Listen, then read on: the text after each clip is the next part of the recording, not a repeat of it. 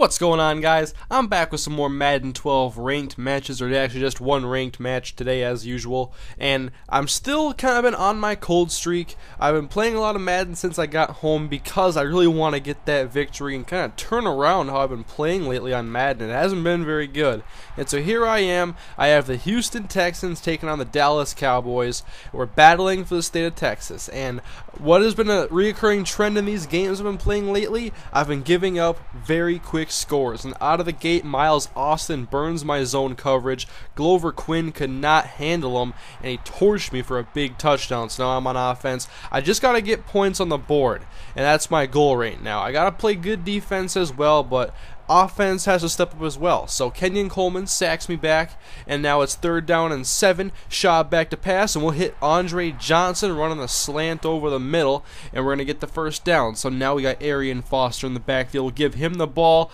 and man, he's about as much fun to run with as Adrian Peterson. Maybe Adrian's my favorite, but Arian is probably my number 2 back in Madden 12. He is fun, electric, and this Texans offensive unit can block very well, and so you can get a lot of touchdowns with Arian Foster. This is a good team to bounce back with because they're very good all around, and now he's trying to go to Miles Austin once again. I'm there with Glover Quinn, but when you're having a cold streak like me, usually your guys drop those user picks, and that's what happened here. And then he hits Laurent Robinson on a slant at 16 yards, and now he's going to hand the ball off to DeMarco Murray, and I'm not sure exactly what happened there. The fumble thing didn't even pop up on the screen, that little tab that says fumble, and so I think he tried to pitch it back maybe on accident. I'm not sure, but I got the ball, and then I give it right back to him. We brought the heat. Orlando Scandrick couldn't get Schaub, and then someone forced the fumble, and Scandrick picks it up, and so we turn the ball over twice, and he's back now. I'm not really blitzing a lot in this game. I noticed when I used to play better, because I was editing a video of, like, back in April when I was playing better Madden, and I noticed I really didn't blitz much when I was playing well, and so maybe what I had to do was kind of just not worry about getting pressure by sending a bunch of players, but focusing on my coverage and having good coverage help my front 4 or front 3 get pressure. And so now I'm back on the ground game with Arian Foster. One of my comments on the last video said that when I run the ball I'm doing really well, and then I keep going away from it. And so you know what? You're right. I got to stick to what works. And Arian Foster, he is definitely working for me. And so now it's a tie game, 14 apiece, and he's not getting any running yards on me. And so now Romo back to pass, and there's that zone coverage stepping up for me. Brian Cushing gets the interception, and I usually play a lot better defense when I have good zone coverage, and I started to go away from it when it wasn't working as well. And I don't know, sometimes on Madden you just switch things up and you forget what works after you don't play for a while, and then there's a couple things that you just don't think about when you're really struggling, and then you fix those things and you can get back to winning. And so now I have the lead. I've scored 21 points already, a much better offensive performance that I've really been putting up lately. And here's a Jason Witten route that I should have gotten covered with a purple zone, but I did not. And so 3rd and 3, hand the ball up the middle, but it's not going to go anywhere. There's Brian Cushing again. He's going to go for it. 4th down and 3. Romo shotgun, empty backfield. He takes the snap, rolls to his right, throws left side over the middle, and it's caught for a touchdown.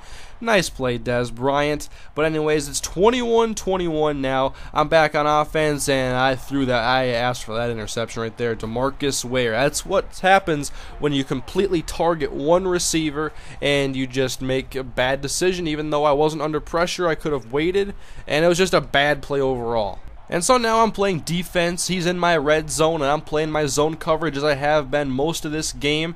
And he keeps going underneath of these slant routes, but it's going to be 4th and 2 coming up. He did kick the field goal actually this time, so it's 24-21. Shaw back to pass on 1st and 10. Why not take a shot deep for Andre Johnson? Because you know he's going to probably do that.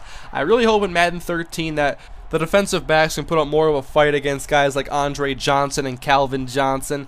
But it's 3rd and 10. I'm on offense. I got to get something going here. And one thing I did this game was I kept putting trips on one side. I would motion the receiver over, and really that's where my success came on offense. And there, Andre Johnson, easy touchdown. And now I'm looking silly here on defense. He's got Miles Austin in the open field.